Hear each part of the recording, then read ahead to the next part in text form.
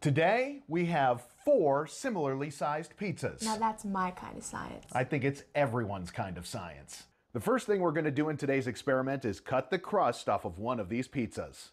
Are you finally coming to the conclusion that the crust is not the best part of the pizza? While the crust is an important part of the pizza pie, the crust we're cutting off is actually going to demonstrate pi.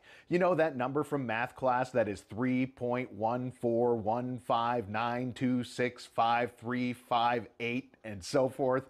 I figured since March 14th or Pi Day is coming up, we should use one of the most popular pies to show how pi works. Most people learn 3.14 and stop there. I wanted my pizza without anchovies or math. Too bad.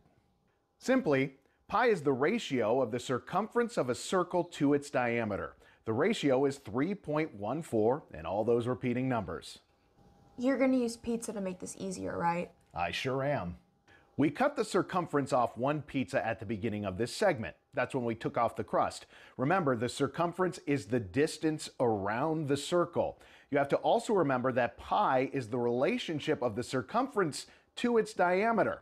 The diameter is the distance across the center of a circle. And we're going to use the best part of the pizza to demonstrate this relationship. Constantly calling the crust the best part of the pizza isn't going to make it true.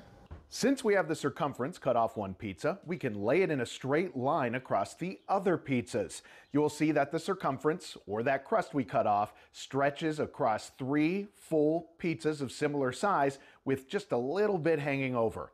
As a decimal, that is 3.14 or pi. This is what the relationship looks like in real life. This looks like one of your tastier experiments. Ain't that the truth? Reporting from home. I'm Elizabeth Petelin. And I'm Meteorologist Ray Petelin. You can have all the best parts. I'll have the rest. Yay.